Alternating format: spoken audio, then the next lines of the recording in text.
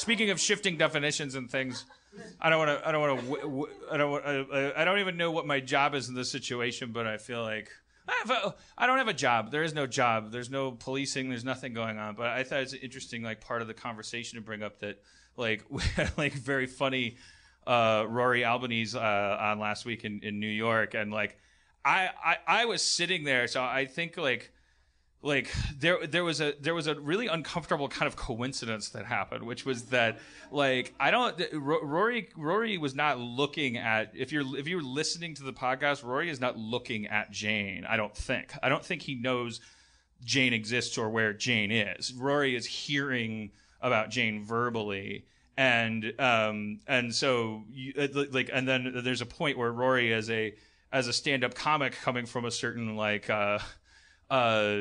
some 90% of the time admirable like instinct for skepticism of social trend and fad and groupthink and things is still like heard, I think got the name wrong, Jan or Jane or something, wasn't looking at Jane, but then like went into a kind of riff about, and I know it's okay to have boobs these days and whatever you want, or the transgender thing, and I was like, oh god, this is terrible, because Jane is a trans Harmontown fan, and that's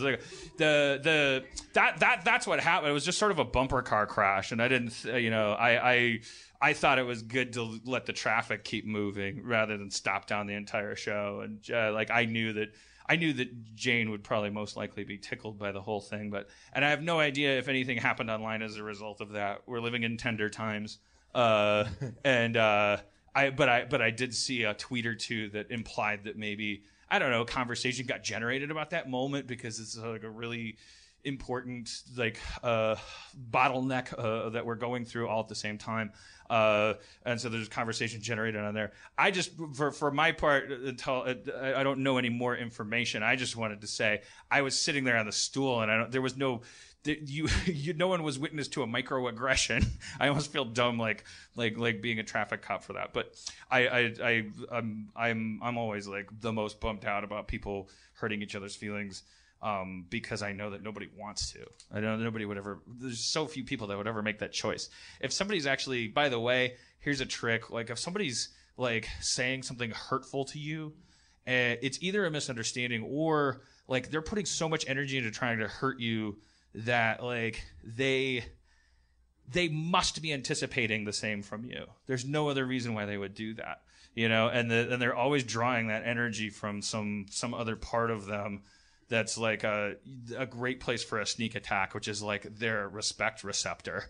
Like if somebody's like being a total piece of shit to you, like there's almost nothing to lose by even giving that first shot, which is just being nice. Which, by the way, Jane always does. Like Jane always meets that stuff with total resilience and compassion, which makes you wobble and goes like, oh, I thought this whole thing was about making me feel bad. So, anyways. I got high before the show, and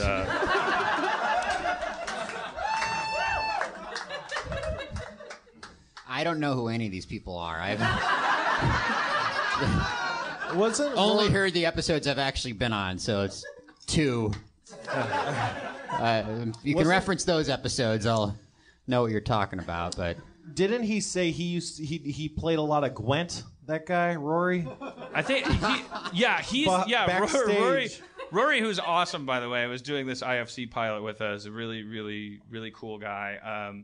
Was it him? He said he stopped playing the game, I think, because he was just playing Gwent. Yeah. With NPCs. Well, if you overheard that, then it was him for sure. Yeah. Yeah. Yeah. He plays for the Gwent. For you Witcher 3 fans, that's some Witcher 3 comedy for you.